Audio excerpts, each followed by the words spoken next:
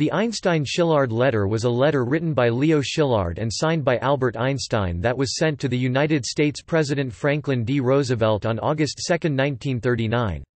Written by Szilárd in consultation with fellow Hungarian physicists Edward Teller and Eugene Wigner, the letter warned that Germany might develop atomic bombs and suggested that the United States should start its own nuclear program.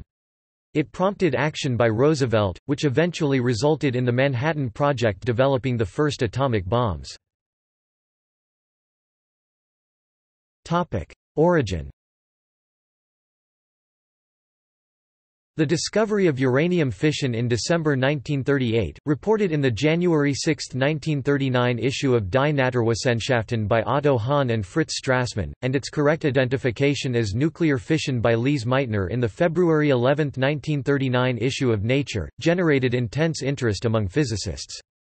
Even before publication, the news was brought to the United States by Danish physicist Niels Bohr, who opened the Fifth Washington Conference on Theoretical Physics with Enrico Fermi on January 26, 1939.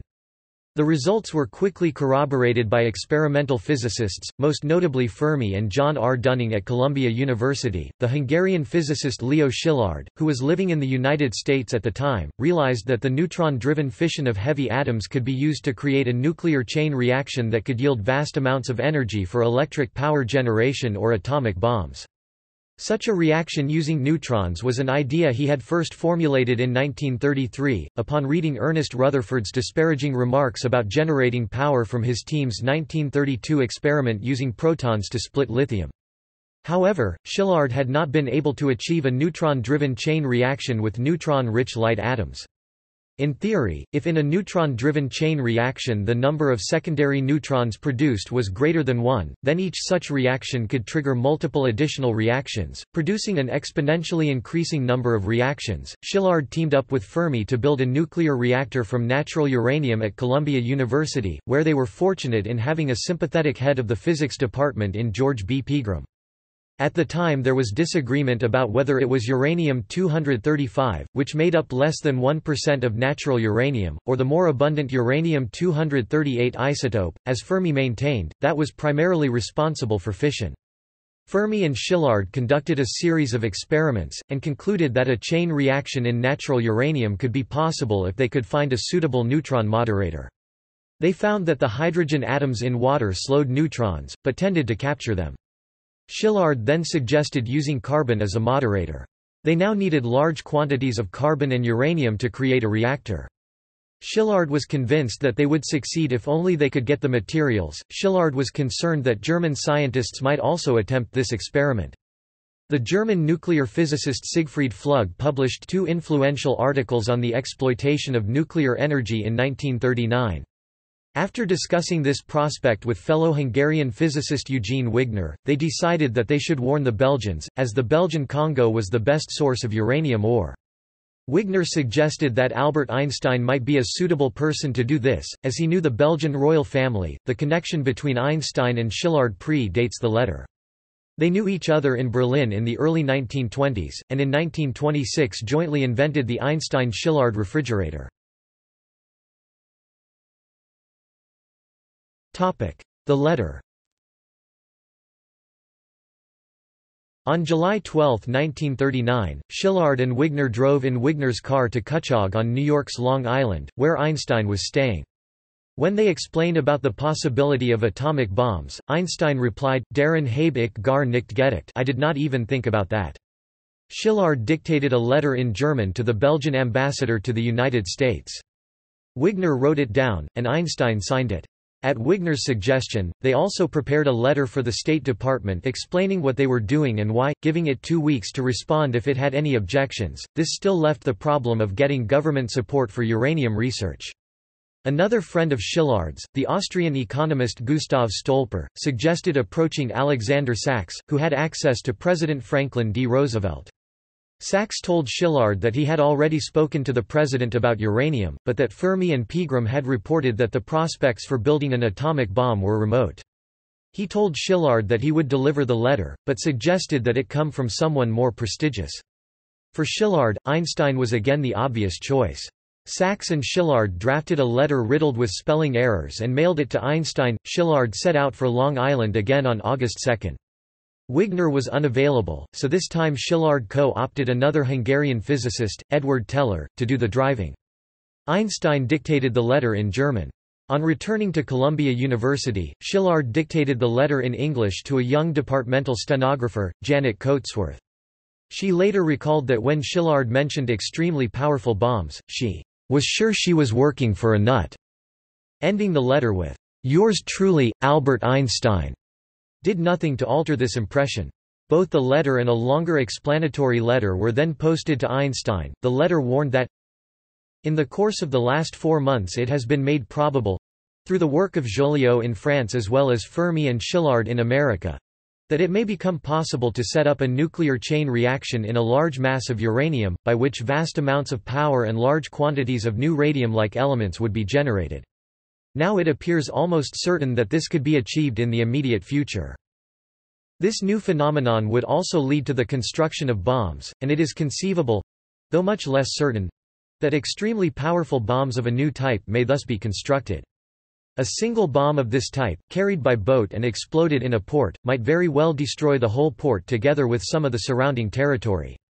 However, such bombs might very well prove to be too heavy for transportation by air. It also specifically warned about Germany.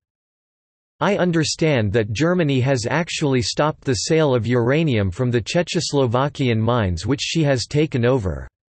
That she should have taken such early action might perhaps be understood on the ground that the son of the German Undersecretary of State, von Weizsäcker, is attached to the Kaiser Wilhelm Institute in Berlin where some of the American work on uranium is now being repeated.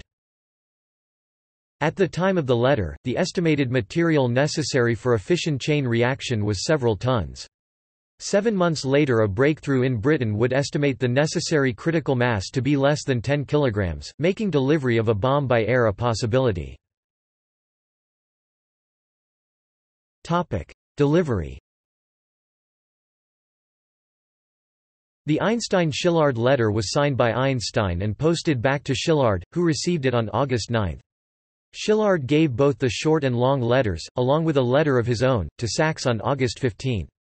Sachs asked the White House staff for an appointment to see President Roosevelt, but before one could be set up, the administration became embroiled in a crisis due to Germany's invasion of Poland, which started World War II.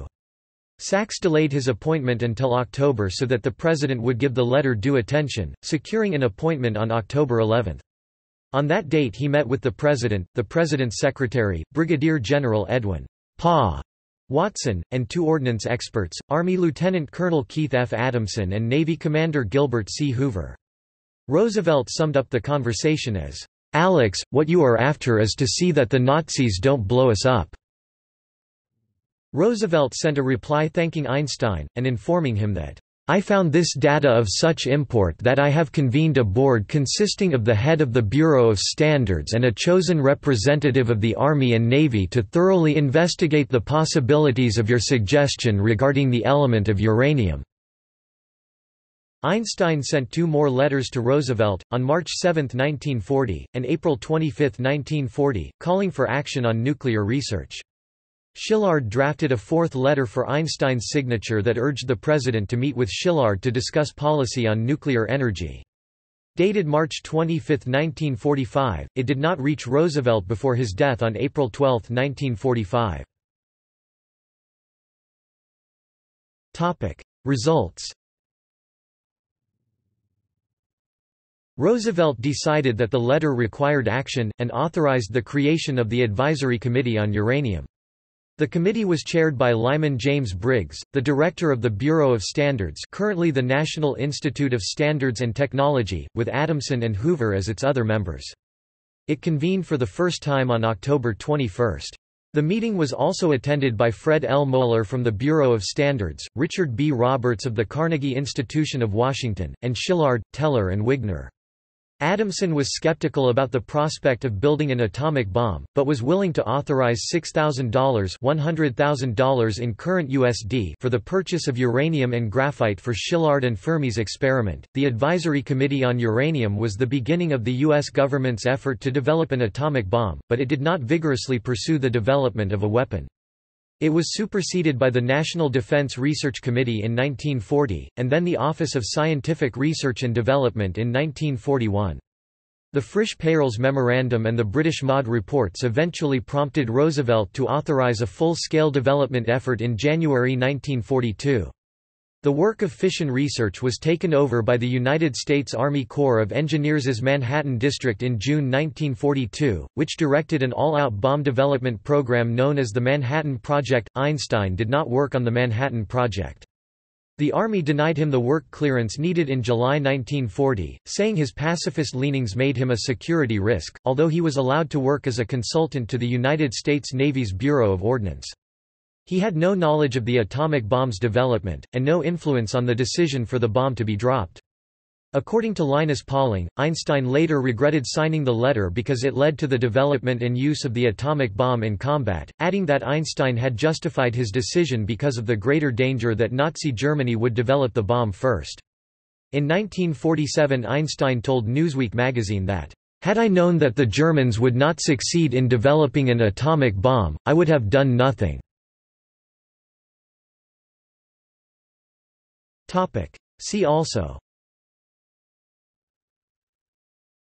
Frisch-Peierls Memorandum, Nuclear weapons and the United States, Szilárd Petition. Notes. References. Going, Margaret 1964. Britain and Atomic Energy, 1935–1945. London, Macmillan Publishing. OCLC 3195209. Hargitai, Istvan 2006. The Martians of Science, 5 Physicists Who Changed the 20th Century. Oxford, Oxford University Press. ISBN 978-0-19-517845-6. OCLC 62084304. Hewlett, Richard G., Anderson, Oscar E. 1962. The New World, 1939–1946 PDF. University Park, Pennsylvania State University Press. ISBN 0-520-07186-7. OCLC 637004643. Lanouette, William, Szilárd, Bella 1992. Genius in the Shadows, A Biography of Leo Szilárd, the Man Behind the Bomb. New York, Charles Scribner's Sons. ISBN 0-684-19011-7. External links. Reproduction of 1939 Einstein–Szilárd letter. Roosevelt correspondence with Einstein and Szilárd, FDR Library, Marist University. Einstein and Szilárd reenact their meeting for the film Atomic Power 1946.